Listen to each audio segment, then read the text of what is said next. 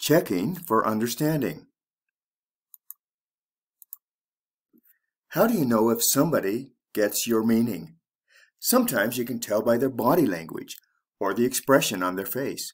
For example, people might look confused if they don't understand you, or they might nod in agreement or smile. Also, they could respond with the expression you're expecting from them. For example, excitement, sadness, disgust, encouragement, etc. For example, I won the lottery. That's great. My dog died. That's too bad. However, body language is not always obvious or easy to understand. There are a number of phrases you can use to see if people understand you or not. Let's check them out. Number 1, do you know what I mean? Or, know what I mean? That's the shorter version. This is often used when you want to see if someone understands and can relate to your experience. 2, are you following me? This one is used when you're explaining something that takes a long time. You might break or pause the explanation and ask this. A related expression would be 3, are you with me? Or, are you with me so far? 4, do you understand? Or simply, understand? Be careful with this one. It can sound a bit insulting, like you might be too stupid to understand this. To avoid being rude, try to be sympathetic and don't talk down to the other person. And use it mainly when you see someone is having a hard time understanding you. 5, have you got it? Or simply, got it? This one is more informal and a good one to use for quick checks. 6, do you have any questions? Or, any questions? Good all-around way to check for understanding. Can be used in formal or informal situations. Use the long form for major presentations. Do you have any questions? 7, okay? This is a very quick way of making sure the other person understands. It is often used as a final check before someone starts something. Okay, let's check to see if you got it. What would you say in these situations? Number 1, you are explaining a long, drawn-out process for using computer software.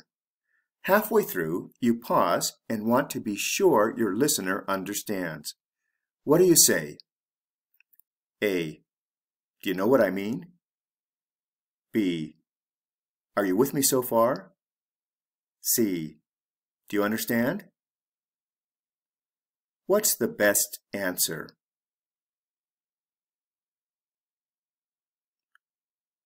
The best answer is B. Are you with me so far? You're kind of in the middle of the explanation, so you want to check if they're with you to this point. Situation 2. You just gave a presentation and want to check if your audience understood your main points. What do you say? A, any questions? B, understand? C, are you with me? What's the best answer?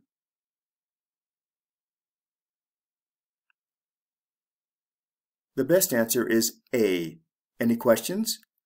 Or for more formal presentations, you might want to say, do you have any questions?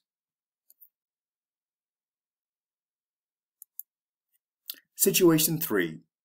You just explained to someone how to do a particular exercise. What do you say? A, got it? B, okay?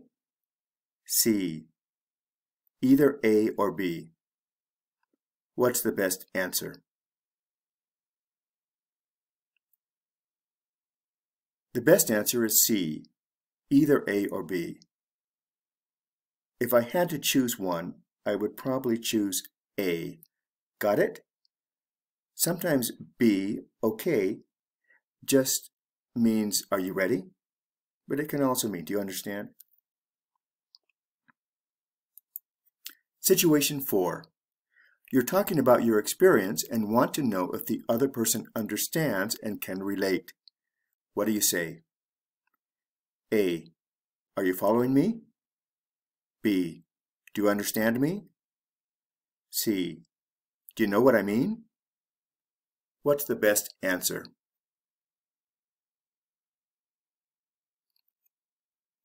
The best answer is C.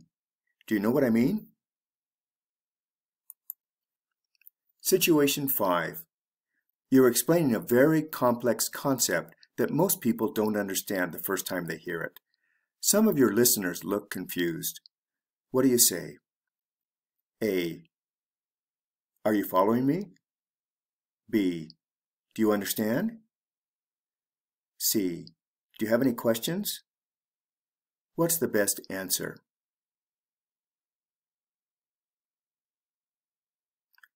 Actually, all of these answers are fine. If I had to choose one, I might say, understand or do you understand? Because it's a complex situation and you are checking to see if they understand. To be a little bit more informal, you can take off the first word or first couple of words here. For example, you could say, you following me? Or, understand? Or, any questions?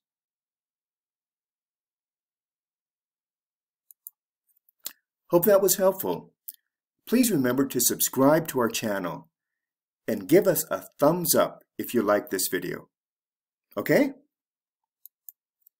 Thanks for watching. Any questions?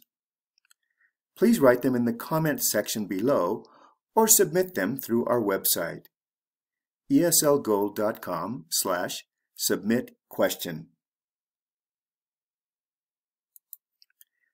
This video was brought to you by the following English learning websites: